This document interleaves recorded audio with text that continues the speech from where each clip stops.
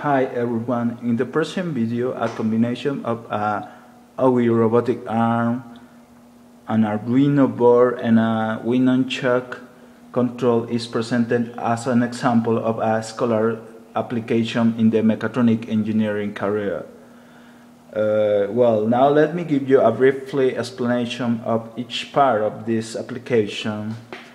The first thing I would like to explain is the robotic arm, which has 4 motors in order to control the movements of the base motor, the shoulder, the elbow, the wrist and the gripper. It has 3 integrated circuits which has the function of a H bridge, the Arduino board and the Wii-nunchuk controller, which has 3 access sensors, a 10-bit analog digital converter, an analog joystick with 2 button switches.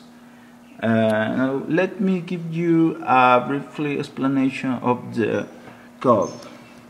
In the Arduino code, as you can see, there are some libraries, the variables for the motors, there is some lines in order to read the position of the accelerometer, the buttons and the joystick, and the routines in order to control the base motor, the hand motor, elbow motor and shoulder motor. There is also a code in processing in order to visualize each movement of the accelerometer of the Wii-nunchuk.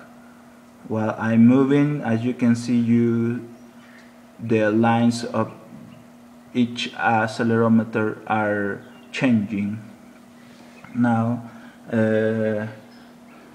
let me give you a brief explanation of this application. While I'm pushing the zeta button, I can control the base motor.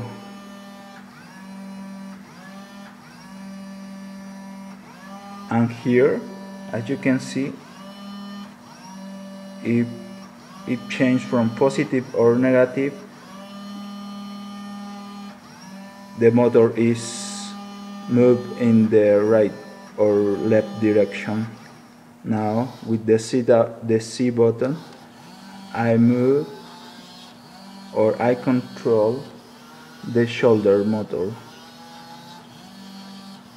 It's similar to the base motor. Now with the joystick I can control the gripper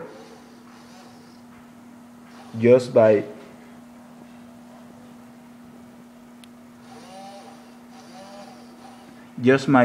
moving in the positive or negative of the horizontal axis.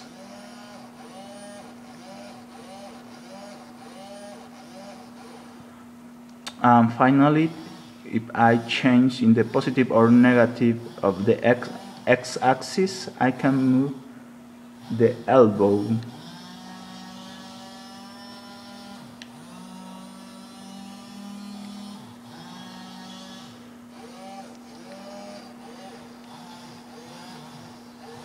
That is basically how it works.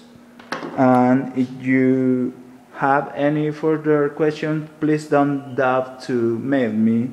And for more detailed reference, you can look at the description box. And that's everything. Thank you.